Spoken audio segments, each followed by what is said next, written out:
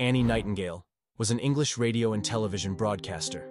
She was the first female presenter on BBC Radio 1 in 1970 and the first female presenter for BBC Television's The Old Grey Whistle Test, where she stayed for 11 years.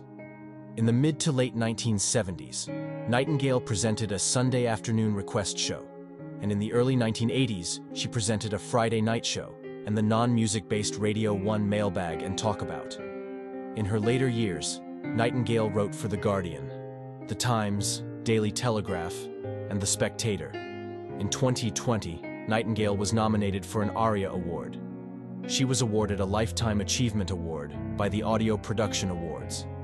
Annie Nightingale died after a brief illness on 11 January 2024, at the age of 83. Laurence Badie was a French actress. Laurence Badie was born on June 15, 1928, in Boulogne-Billancourt, France.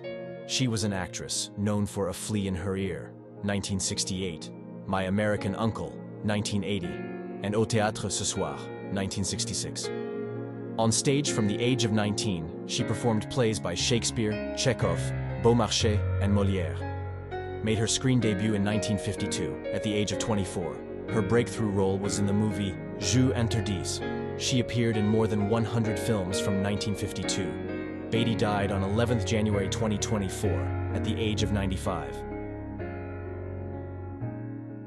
James Kottak was an American drummer, best known for his work with the German hard rock band Scorpions, which he joined in 1996.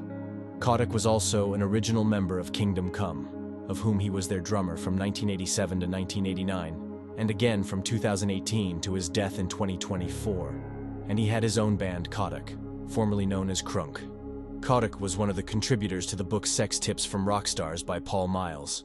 Kottak was married to Athena Bass, Tommy Lee's younger sister, who was also a drummer and was a fellow member of Kottak.